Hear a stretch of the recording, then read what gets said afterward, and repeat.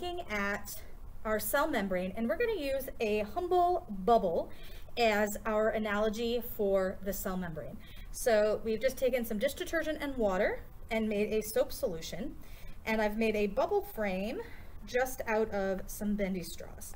And when we make our frame, you can see that shine there that I have a bubble, and my membrane is thin and flexible. I can bend my frame and the bubble does not pop.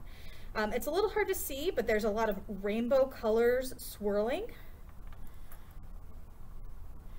because all of those molecules in our membrane are constantly moving around as we go. And because it's thin and flexible, we can also see it bounce up and down. Ooh. There we go. So we can see that thinness and flexibility. Okay.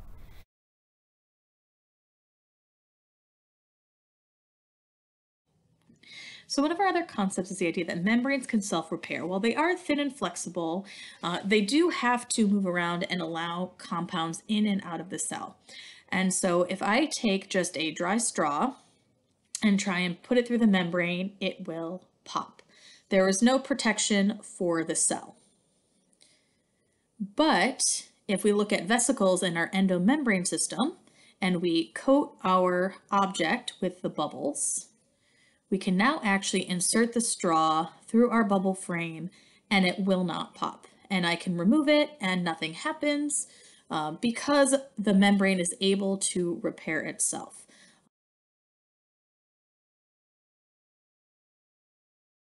So the other thing we've talked about in going into and out of the membrane are our proteins. So we have here a thread. You can see it is just a little thread loop. And I am going to float it in my bubble. First try. Oh. Stay tuned for the outtakes, kids. Oh no. Yeah, oh, it's stuck on there. Okay. Oh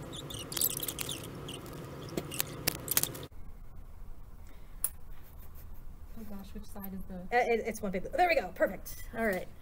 All right. So you guys can see here that our thread is imitating a protein.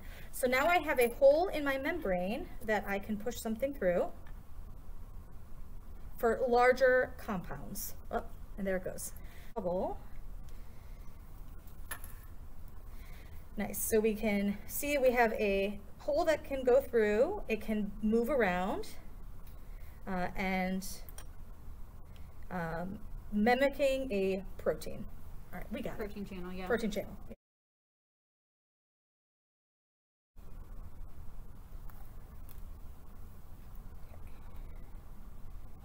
There we go. So when a cell gets too big, it can split its membrane and divide. So our cell membrane, our vesicles can merge into the membrane, but we can also use that for division.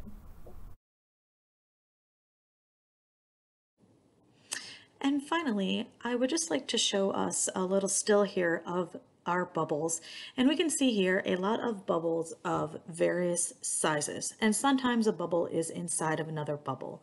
And that can just show us that our eukaryotic cells, our endomembrane system, are made of those membrane-bound organelles. So each bubble here is its own separate container.